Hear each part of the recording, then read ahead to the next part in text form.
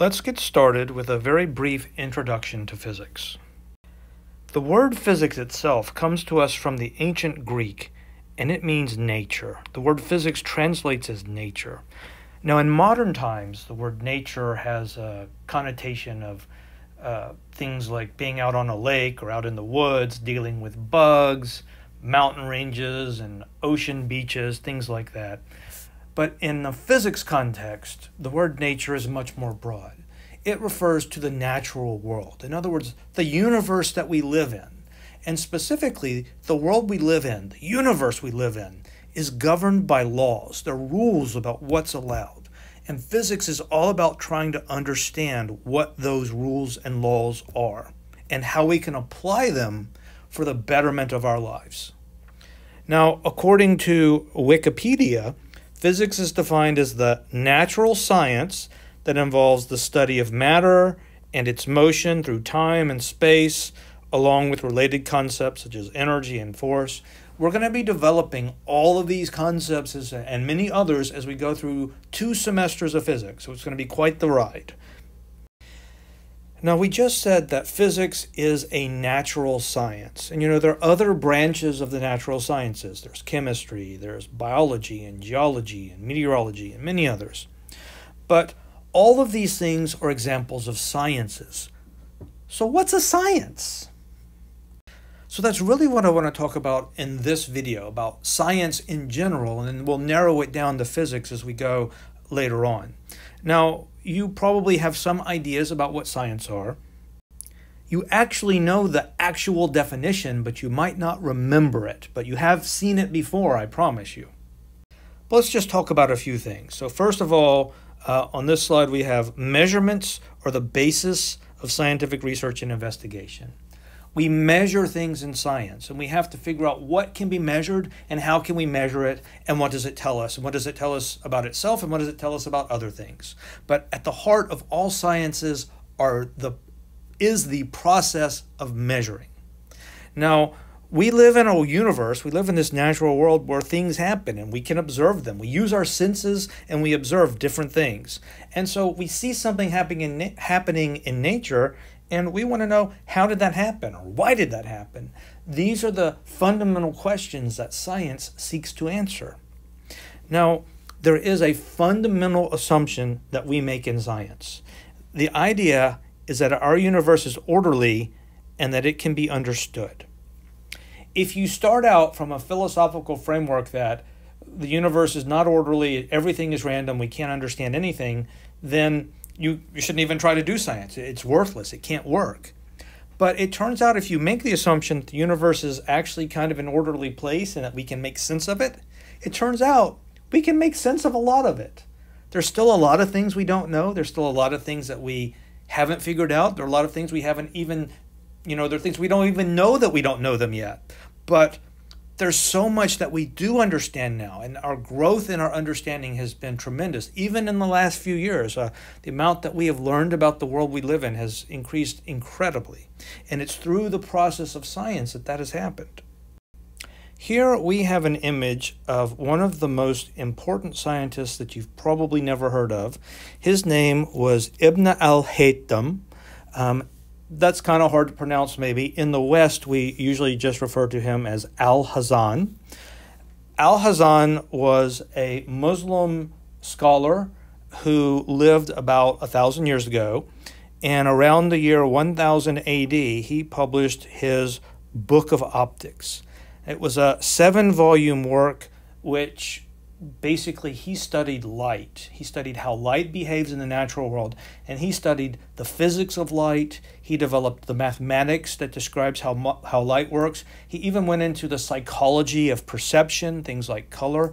It was an absolutely monumental work, and it was one of the first major scientific works ever written that we still know about.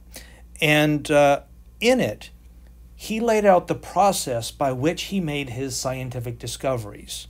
And today we call that process the scientific method.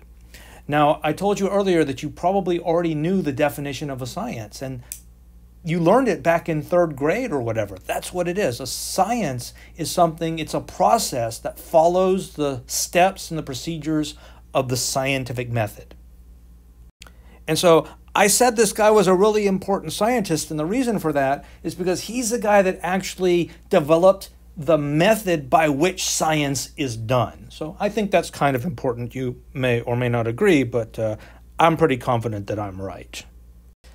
So let's talk about the scientific method. It's a method of observation and reasoning and making predictions, and really it's about organizing the process of solving problems.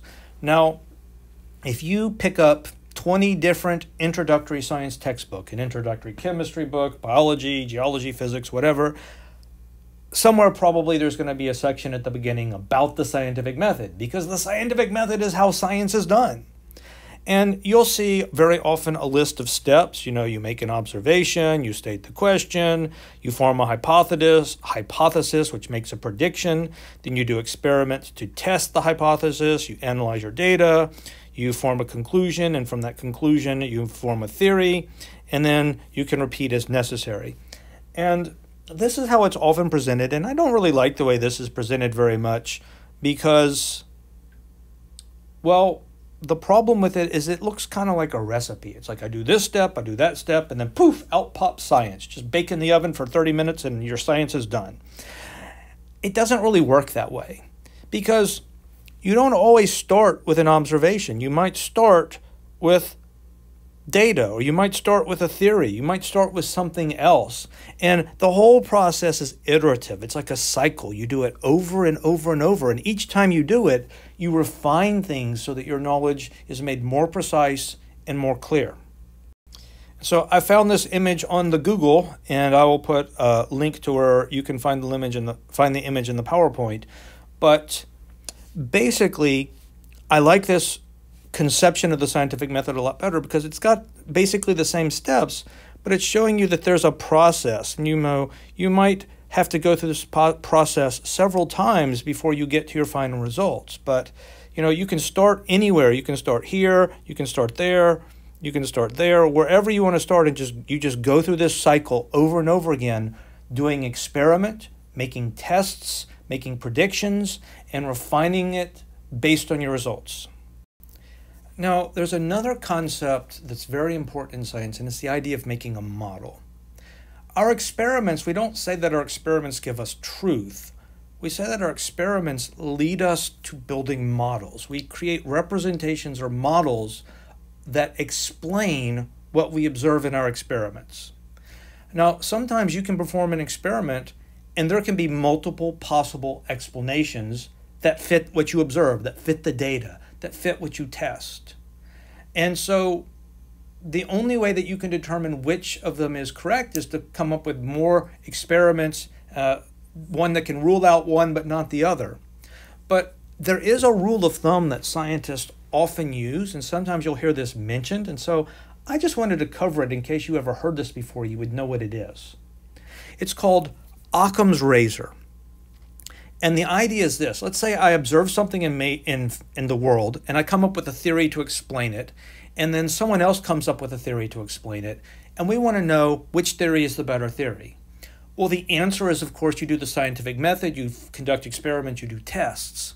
But there is a rule of thumb, and it's called Occam's razor, and it's a suggestion. It's not 100% true, but it turns out very often it is true. The idea is that if you've got two competing theories, the theory that is simpler, the theory that explains what you see in a more elegant way, is probably closer to being correct than the one that's more convoluted. Now, obviously, this is just a rule of thumb. It's not always true. You have to do the experiment to know for sure which one is correct and which one isn't correct. But when you're trying to decide maybe which one to try first, you might want to try the simpler one first because it's going to be more likely to be correct. So we can talk about some of these steps in a little bit more detail. We have some phenomenon of nature, and we either observe it or we have some theory about it that makes some predictions. So we form a hypothesis to explain what is observed or what is predicted. We design an experiment to test, and that's the key word here, testing. That is the heart of the scientific method. We do an experiment to test. That's really what makes a scientific belief different from a philosophical belief or a religious belief or some other kind of belief. You can have faith in a religious belief that is untested. In fact, faith is very often, religious faith is often about questions to which we can't know the answer. But scientific beliefs are, by their very nature, they're always beliefs that have been put to the test. You have to test them through experiment for them to be science. If it's not tested, it's not science, it's something else. Now, once you do your test, you get data from your experiment, and then you can analyze the data. And from the analysis of those results, your hypothesis may be adjusted. You may reject it, say, oh, these data contradict what I thought was going to happen. Or, hey, I was right. I'm going to accept the hypothesis. And then we do more experiments and more experiments. So, I've used that word hypothesis, and I think you probably have a general idea of what the word means, but let's talk a little bit about examples of what makes a good hypothesis compared to a bad hypothesis. Because if you're going to do a scientific experiment, you have to have a well-formed hypothesis that can be tested. So let's look at some examples. Example number one is a good hypothesis. Plants will grow taller when given Miracle-Gro. If I have a couple of identical plants and I give one of them Miracle-Gro and I mix it into the soil, I expect it to grow taller than if I have, a plant with the same kind of soil but without the Miracle-Gro. Now, that's a pretty well-formed hypothesis. I can test that. I can get two plants that are very similar to each other. I can treat one of them with Miracle-Gro, let the other one not be treated with Miracle-Gro as sort of a control on the experiment, and then I can let them both go under the same conditions for a while, the same amount of sunlight, the same amount of water, and see if the hypothesis is true. Now, down below you can see an example of a badly formed hypothesis. Plants will grow better when given Miracle-Gro. We're not sure what the word better means. It's a very poorly formed hypothesis. Maybe better means brighter color, or maybe better means more leaves, or maybe better means something else. It's nebulous what you mean, so it's a very poorly worded hypothesis. It's not really, you can't really test what better is. But taller, I could literally get out a meter stick and measure how tall the plant has grown. So that's something that I can measure. It's something that I can test. And so when you form a hypothesis, you have to know that science is all about testing. That's the central idea. Can we test it? And so you have to form your hypothesis in such a way that it can be tested.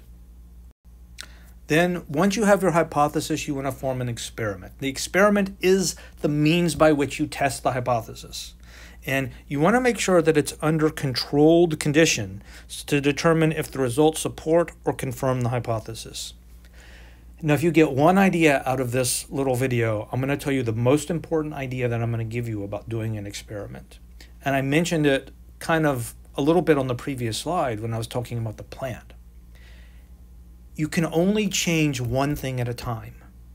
If I have two plants and I give one plant more Miracle-Gro and more water, for example, and I see that plant grows taller, I don't know if it grew taller because of the Miracle-Gro or if it grew taller because of the extra water. And so I need to have a controlled experiment where only one thing is different so that I can say, oh, this is the outcome. Sometimes that's a lot easier said than done, by the way. Sometimes it's very hard to only have one thing changing, but that's the ideal. You want to have only one thing change so you can say, okay, I changed this and I get a result, so I know that's the thing that caused the result. Also, experimental results need to be able to be duplicated by other researchers. As I make this video, there was a very important scientific announcement a couple of weeks ago about a new class of high-temperature superconductors, and it was very exciting. People were like, oh, this would be amazing if it works, but so far the results of those scientists haven't been duplicated, so a lot of people are very skeptical, and maybe it didn't work the way they said so after all. So That's something that's really important in science, is that not only do you get a result, but it has to be a result that you can duplicate and that other people can duplicate as well. But no concept, no model of nature is going to be valid unless the predictions it makes are in agreement with the experimental results. The results from your experiment, those are your test, whether or not you've got it right or not. So here it is again, in all caps. The key to the scientific method is testing. The ability to test what you are doing is what makes something a science. And so if something cannot be tested via an experiment, it's not science. Do you believe in the tooth fairy? Can you prove that the tooth fairy doesn't exist? No. That's not something, you can't prove a negative like that. You can't prove that the tooth fairy doesn't exist. Maybe somewhere in some corner of the universe there's a tooth fairy. And maybe she was here many years ago and she went away. Who knows? You can't prove it, right? I mean, I know that sounds crazy, but you can't prove a negative like that.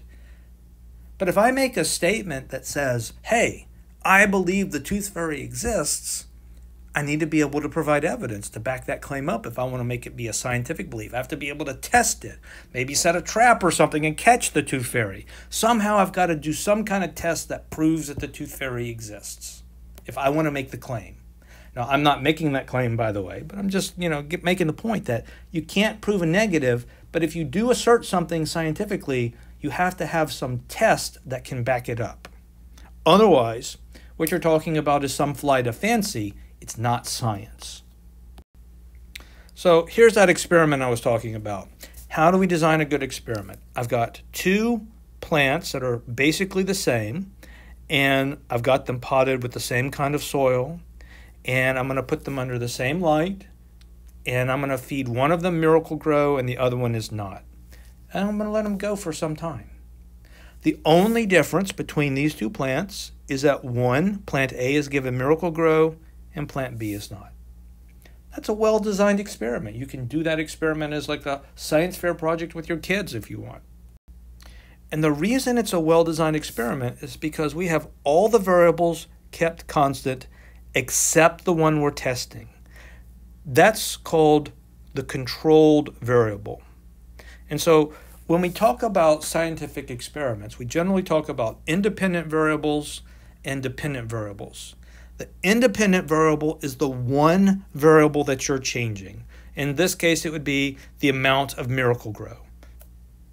It's the thing that you're manipulating or changing to see if there's a result. The dependent variables are the things that change as a result. Maybe it's the height of the plant. Maybe it's how long an experiment lasts. It could be anything, could be a dependent variable, but it's the one that changes as a result of what you do.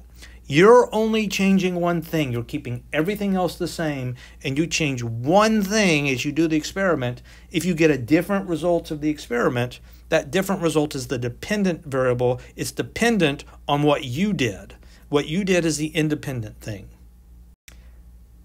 So we might let our plant grow over several days, and we can measure using a ruler its height in centimeters. And so we might say, plant A, after a few days, is at 10 centimeters, and plant B is at 7, and plant B is at 25 and 15 a few days later, and we can plot this out as a table.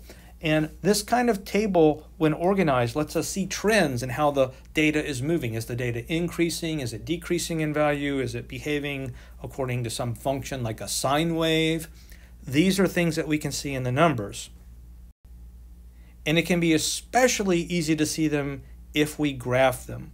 And so here we have some graphs of the height in centimeters of plant A versus the time, and we can see that plant A not only is growing more but at a higher slope. And so we can see things from these graphs, that not just that it has grown higher, but that it's growing faster as well because of that slope. This kind of visual representation of data is very, very useful, and we'll make use of it a lot in our class as well. Now, after you do lots of experiments about something, you might find some fundamental relationship in nature. And in that case, these are things that are typically called laws. An example of this is the law of conservation of mass. And what the law of conservation of mass tells us that during a chemical reaction, no gain or loss of mass will occur. So, for example, if I take two hydrogen atoms and combine them with an oxygen atom, I'll make a water molecule, H2O. The mass of that water molecule will be the same as the mass of the individual atoms that made it up. There'll be no change in the mass.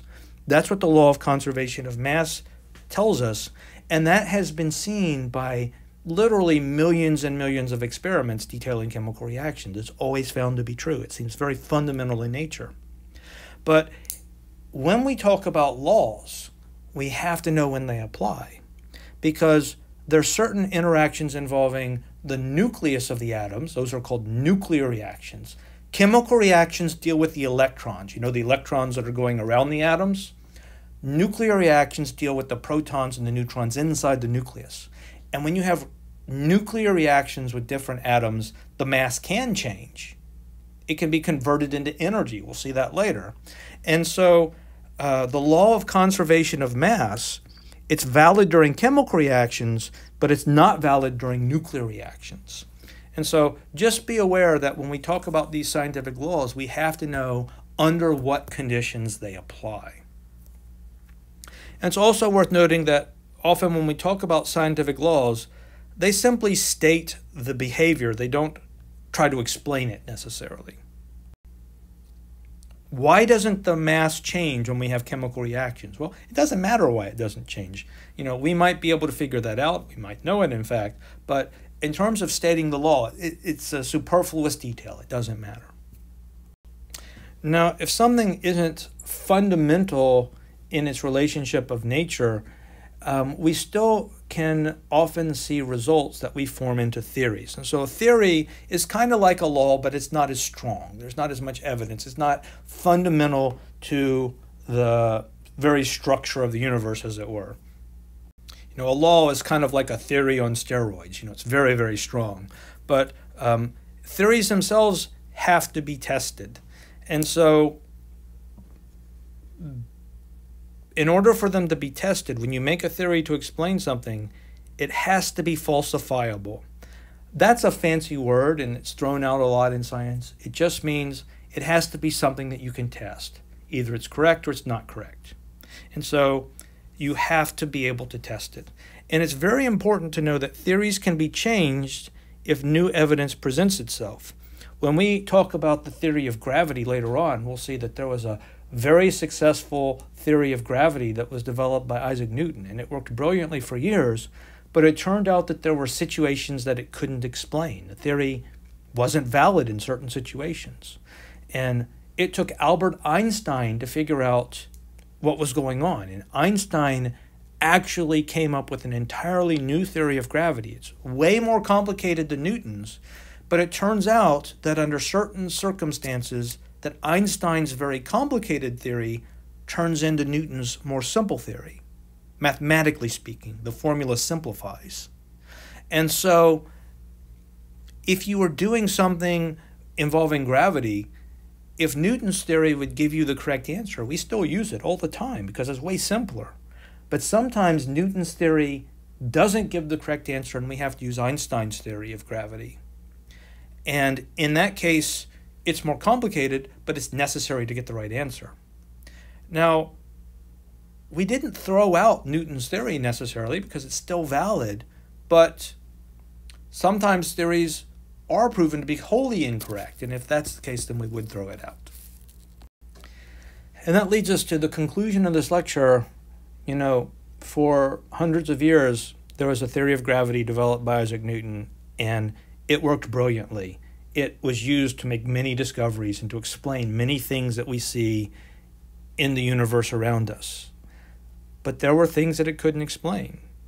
And so once we could not explain those things, we had to develop a new theory. There's always a possibility that something that is very well established will be proven to be incomplete, that we won't fully understand something, and there'll need to be some new theory later on to explain what we don't understand yet. That's not a bug, it's a feature. It's a feature of science that science gets better. Our understanding of things improves. And that's a very important part of the scientific process.